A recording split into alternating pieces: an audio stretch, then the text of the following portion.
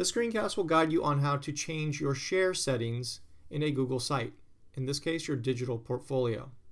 Now that you have your digital portfolio set up, you're going to go up to the share button here. Currently, you're only sharing with yourself. It says private to only me. We need to change that so that your teacher and other students in your class can see your digital portfolio. Let's go ahead and click on Share. And notice you have your website here.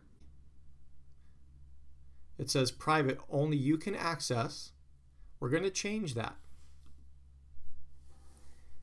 We could change it to public on the web. That means everyone in the world could search and find our website. We could change it to anyone with link. That means if I gave anyone the link, I emailed it, sent it via another social media site, they would go ahead and click on it and open it and access my website. We could set it as Grossmont Union High School District, which means that anybody in the district can search my name and find my digital portfolio. But we're going to select anyone at Grossmont Union High School District with the link. For now, as you build your website, your teacher and other students in the class, if given the link, can access your website. Let's go ahead and click on that.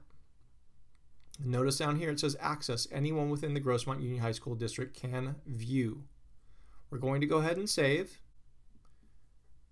And now I'm going to go back to my main web page, and notice up here it says share. People at Grossmont Union High School District with the link can view and access my website.